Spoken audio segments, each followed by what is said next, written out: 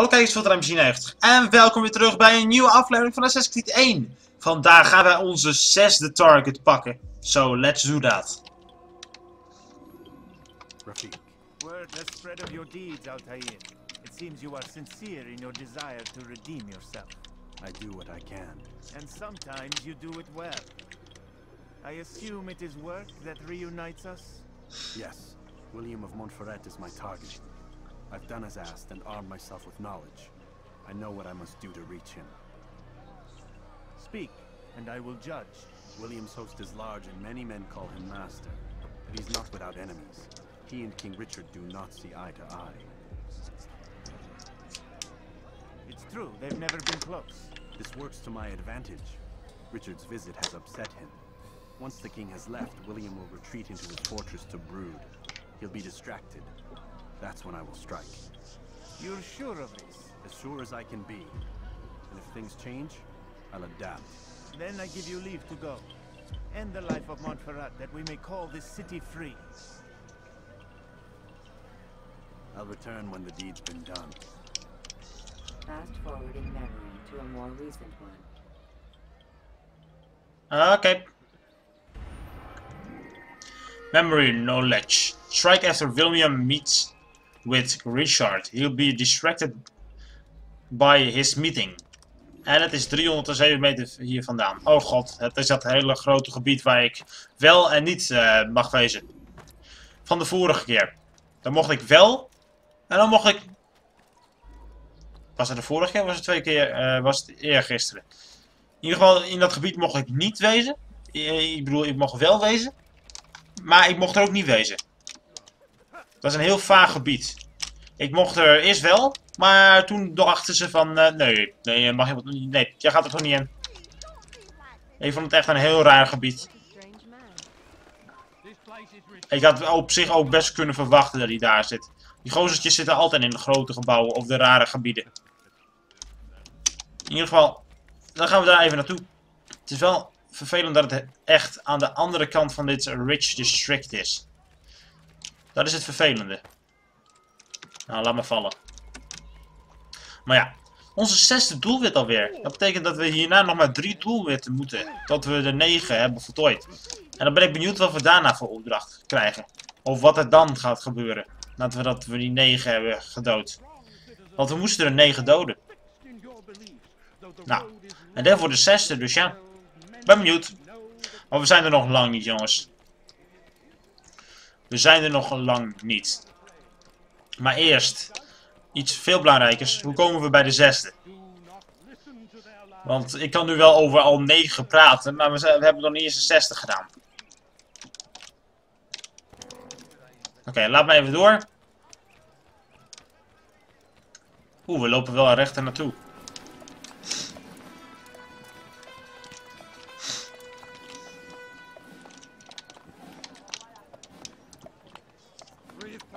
Souls, William. I was told they would be held as prisoners and used to barter for the release of our men. The Saracens would not have honored their end of the bargain. You know this to be true. I did you a favor. Oh, yes. A great favor indeed. Now our enemies will be that much stronger in their convictions. Fight that much harder. I know our enemy well. They will not be emboldened, but filled with fear. Tell me, how is it you know the intentions of our enemies so well? You who forsake the field of battle to play politics? I did what was right, what was just. You swore an oath to uphold the work of God, William. But that is not what I see here. No, I see a man who's trampled it. Your words are most unkind, my liege. I would hope I might have earned your trust by now.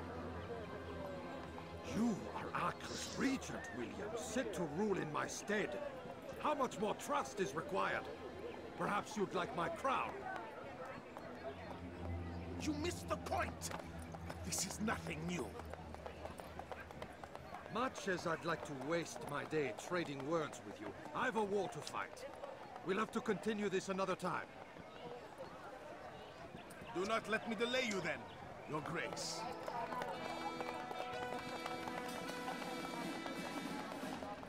I fear there will be no place for men like him in the New World.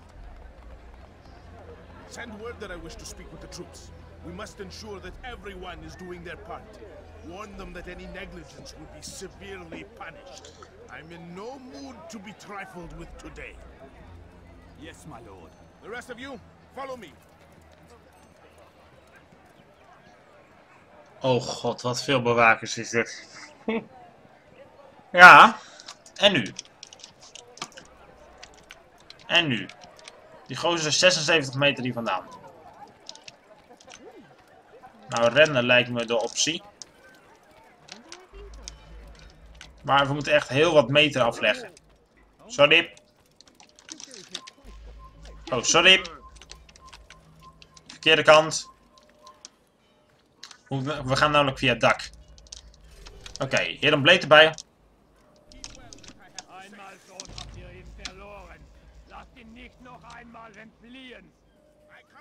Ja, ik versta je niet echt.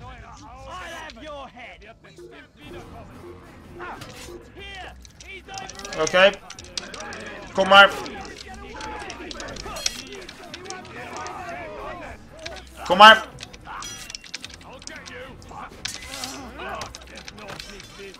Oh, grap. Oké, dit gaat even duren. Om hier doorheen te hakken.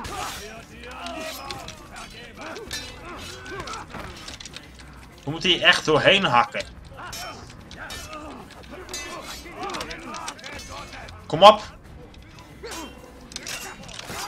Hoppakee.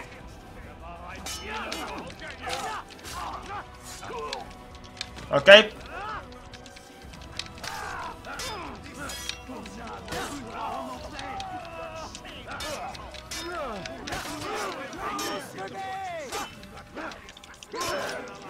Close the gate? Hoe bedoel je close the gate? Oh god.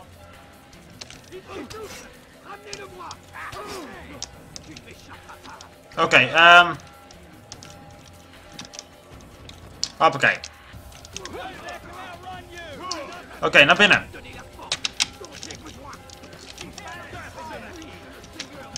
Oké. Oké, die gates zijn nog niet gesloten, dus hier doorheen. Oh, die gozer komt met ons vechten, joh.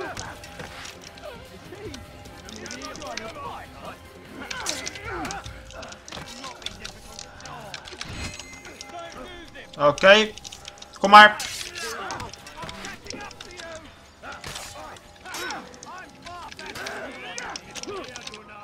Auw. Hop, dood jij.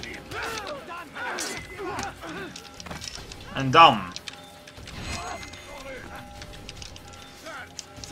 Kom op dan. Hier, ga vliegen jij. Hoppakee. Hoppakee. Kom op. Val me aan. Ga jij ook even vliegen. Hoppakee. Rest now. Your schemes are at an end. What do you know of my work? I know that you are going to murder Richard and claim Akka for your son Conrad. For Conrad, my son is an arse, unfit to lead his host, let alone a kingdom. And Richard, the Oncino is no better, blinded as he is by faith in the insubstantial. Acre does not belong to either of them. Then who? The city belongs to its people. How can you claim to speak for the citizens? You stole their food, disciplined them without mercy, forced them into service under you. Everything I did to prepare them for the new world. Stole their food? No. I took possession so that when the lean times came, it might be rationed properly. Look around. My district is without crime, save those committed by you and your ilk. And as for the conscription, they were not being trained to fight. They were being taught the merits of order and discipline. These things are hardly evil. No matter how noble you believe your intentions, these acts are cruel and cannot continue. We'll see how sweet they are, the fruits of your labors. You do not free the cities as you believe, but rather damn them. And in the end, you'll have only yourself to blame. You who speak of good intentions.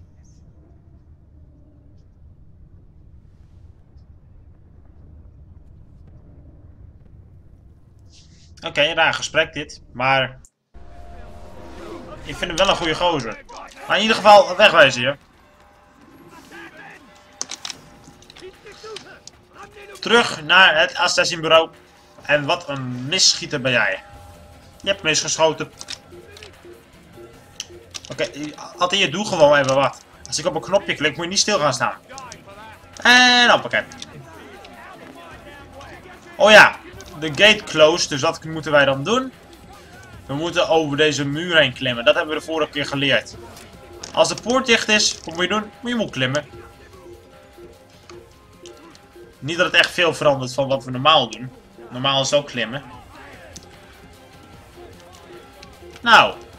Yay.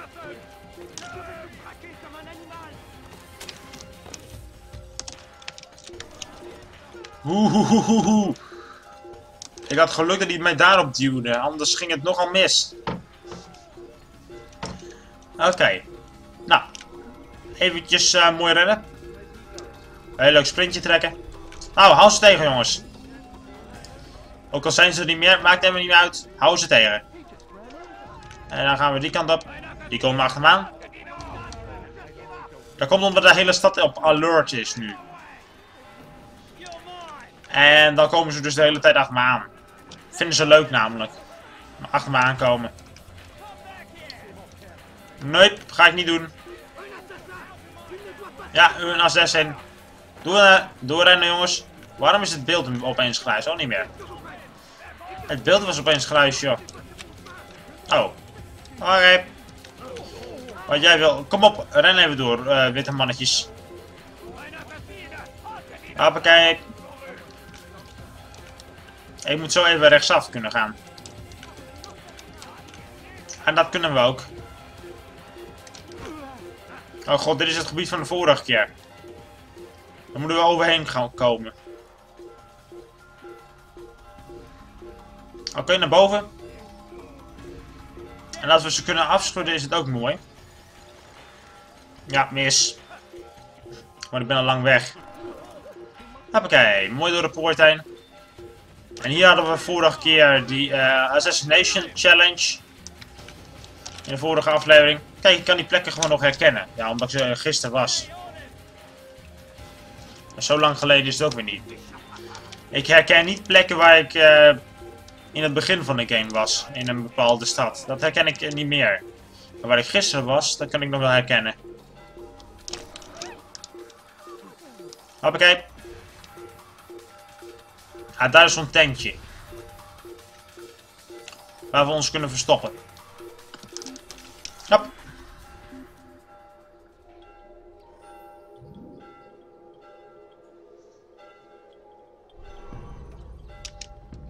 Oké, en dat is weer veilig.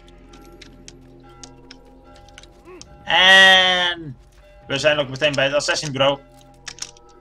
Zo, dus laten we even zeggen dat het ons gelukt is. What news? William of Montferrat is dead, and with him his plans for betrayal. You've done well keeping Acta from his hands. But why now, when the Crusaders require unity most? Could have waited. Waited for what? For Richard to return and discover his schemes? No. It was the perfect time for him to strike. Strange. I was sure he meant to take Acta for Conrad, yet he claimed this was not his plan. You cannot trust the words of a snake, which even in death produces venom. I should discuss this with Al-Muallim. Yes, my friend. Make haste for Masyaf. I am sure he is eager for news.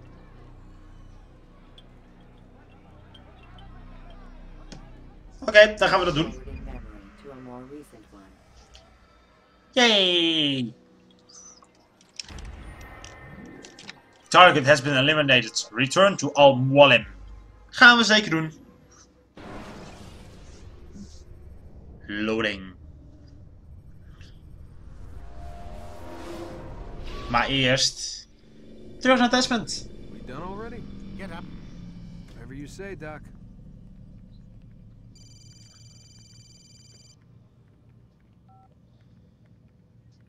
I'm ending the session.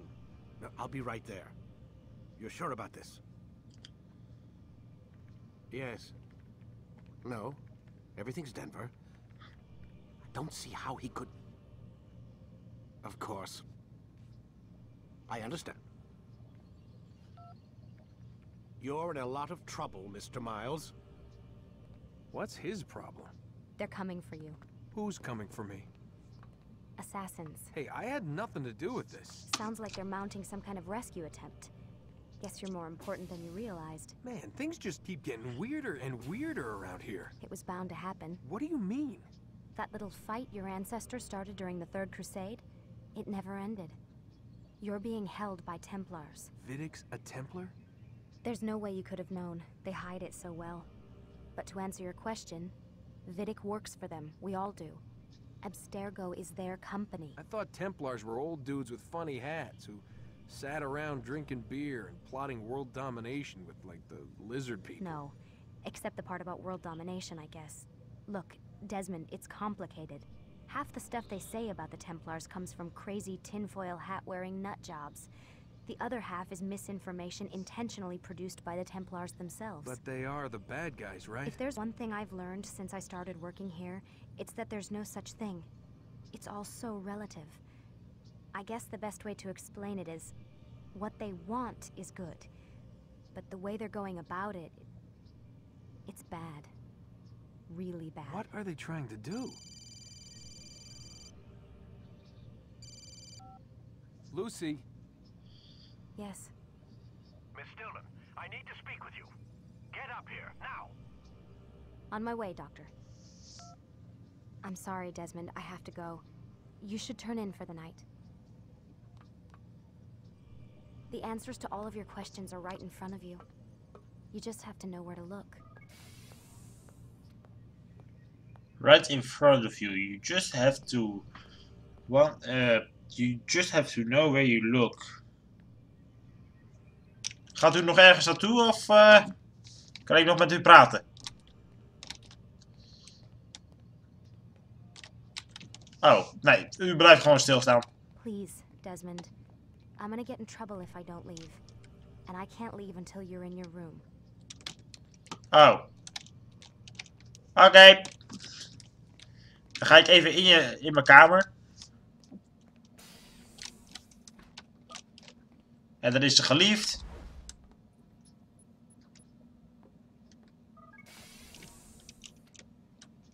Hoppakee. En nu is het tijd voor Desmond om actie Desmond op te pakken. Namelijk de computer van die professor te hacken.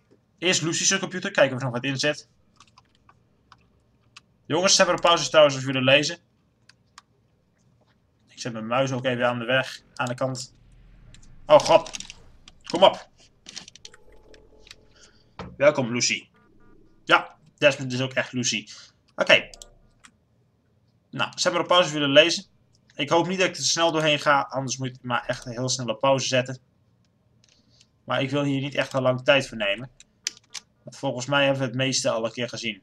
Maar voor het geval dat het niet hetzelfde is, kun je toch nog even lezen. En dan, wacht even, in de outbox. Oké. Nou, dat was Lucy's computer. En nu komt waarschijnlijk de meest interessante computer van allemaal. De computer van de professor. Want hier ben ik benieuwd naar. Ik heb namelijk zijn pen kunnen stelen een paar afleveringen geleden. Of flink wat afleveringen geleden. Welkom, Vidic.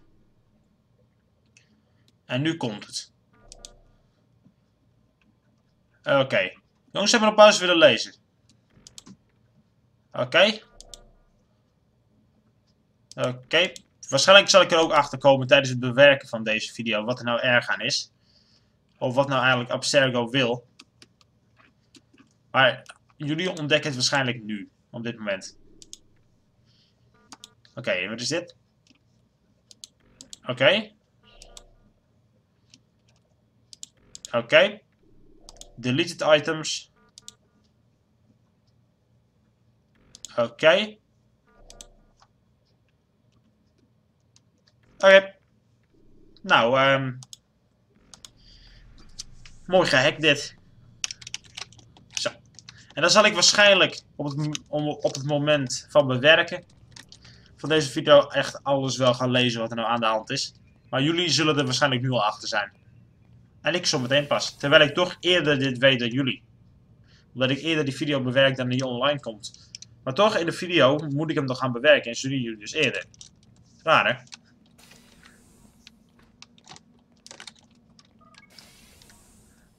Zo. Jullie weten het in ieder geval op dit moment. Waarschijnlijk, als je de video hebt gestopt. Of op pauze hebt gezet. En als je de video straks gaat terugspoelen om het te lezen, weet je het straks. En als je het helemaal niet gaat lezen, weet je net zoveel als mij op dit moment. Oké, in ieder geval, let's sleep. Even lekker slapen.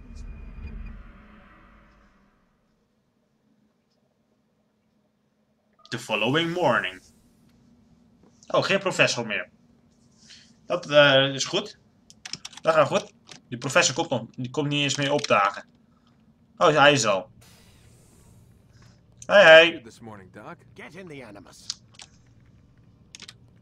Een beetje humeur heeft u. Maar dat zei ik ook al, Desmond, dat ik hem miste. Kunnen we met hem praten? Nooit, niet echt. Oké. Nou, let's sleep. Of nou ja, niet let's sleep. Let's get in the animus. I need you to lie down, Desmond. Was ik al van plan om te doen, mevrouw?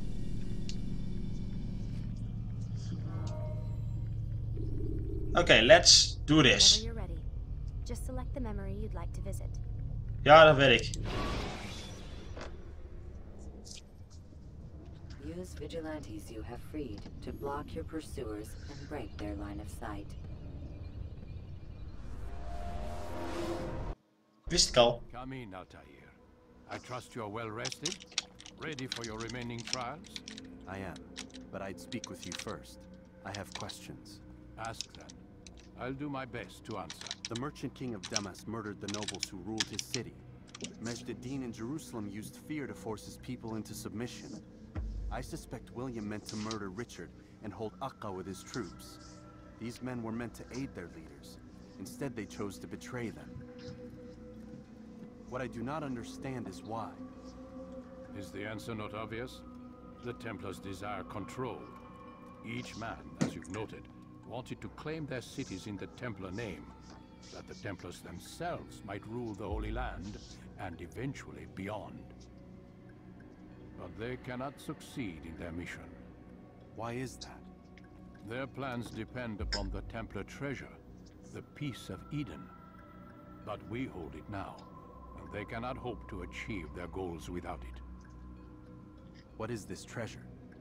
It is temptation. It's just a piece of silver. Look at it. What am I supposed to see? This piece of silver cast out Adam and Eve. It turned staves into snakes, parted and closed the Red Sea. Ares used it to start the Trojan War, and with it a poor carpenter turned water into wine. It seems rather plain for all the power you claim it has. How does it work? He who holds it commands the hearts and minds of whoever looks upon it, whoever tastes of it, as they say. Then Gagne's men? An experiment. Herbs used to simulate its effects, to be ready for when they held it. Talel supplied them. Tamir equipped them. They were preparing for something. But what? War. And the others, the men who ruled the cities, they meant to gather up their people, make them like Gagne's men. The perfect citizens, the perfect soldiers, a perfect world. Robert des Sables must never have this back. So long as he and his brothers live, they will try. Then they must be destroyed. Which is what I've had you doing. There are 2 more Templars who require your attention. One in Akka, known as Sibran. One in Damas, called Jubair. Visit with the Bureau leaders. They'll instruct you further. As you wish. Be quick about it. No doubt Robert des Sables is made nervous by our continued success. His remaining followers will do their best to expose you. They know you come, the man in the white hood. They'll be looking for you. They won't find me. I'm but a blade in the crowd. Here, my gift to you, in gratitude for the good work you've done. Oké, ze weten nu dat... Ze zoeken nu mij gewoon. Ze weten dat ik er aankom. Dan wordt het al lastiger. Oh, extra leventje erbij. En wat hebben we er nog bij? We hebben... New ability gained defense break.